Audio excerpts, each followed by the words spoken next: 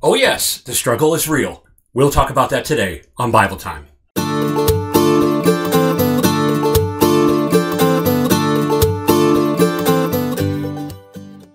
Hello again, everyone, and thank you for joining me for Bible Time. Today, I've got a fascinating story to share with you. I had an opportunity to talk to a young man the other day, and this is how it started out.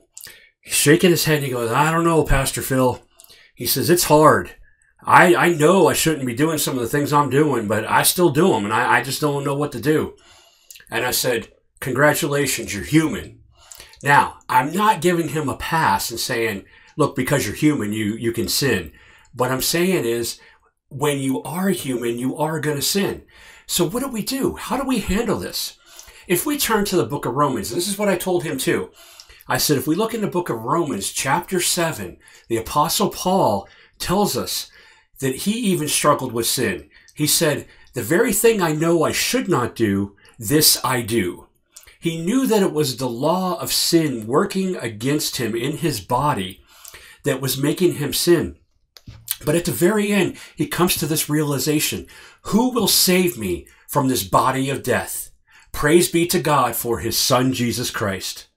And then he goes on in the next chapter. See, that chapter ends, but the next chapter begins with Romans chapter 8, verse 1. Therefore, there is now no condemnation for those who are in Christ Jesus. Now let those words ring true in your mind for a moment. There is now, therefore, no condemnation for those who are in Christ Jesus. So why do we condemn ourselves so much? The enemy accuses us. Now, those of you that know me, can you call me a murderer? I've never murdered anyone. And I actually asked him, I said, have you ever murdered anyone? He said, of course not. And I said, well, then that's why the enemy can't call you a murderer.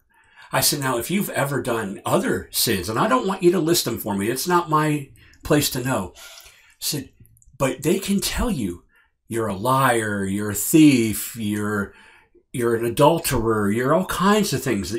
They can call you those things. You're jealous if you have done those things.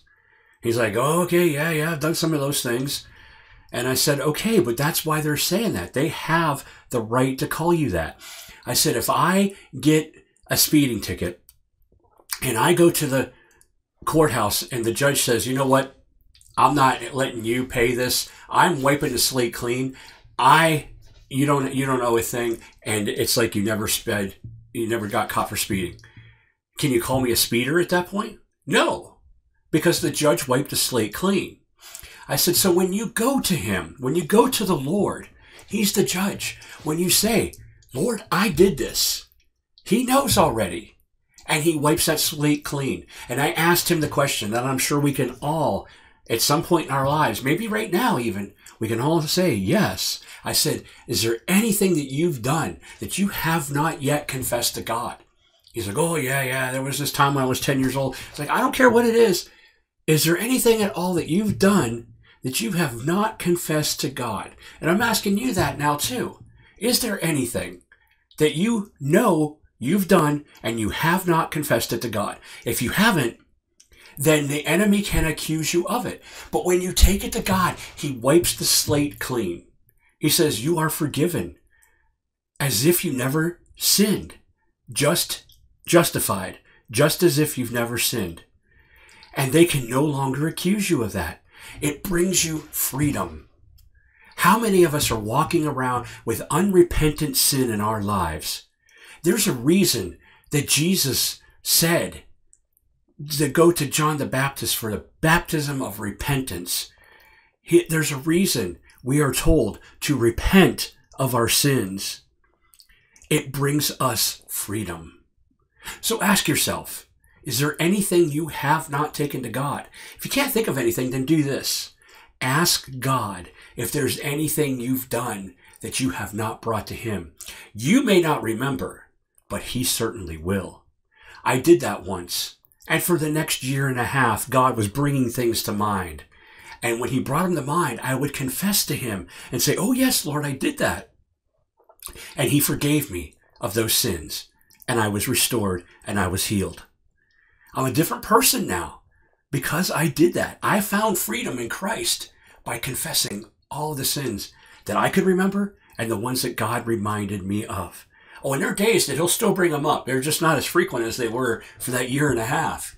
But there are days he'll bring them up. And then I just take them to the Lord. And then I can no longer be accused. Do you want that kind of freedom?